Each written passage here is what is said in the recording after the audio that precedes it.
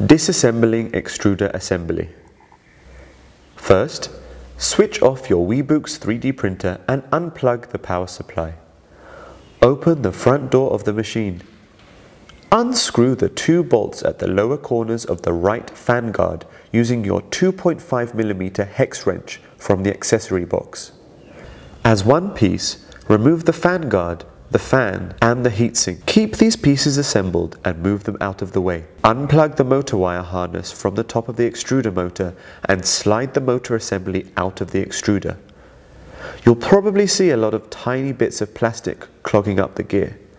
You can clean them out with a brush or a toothpick.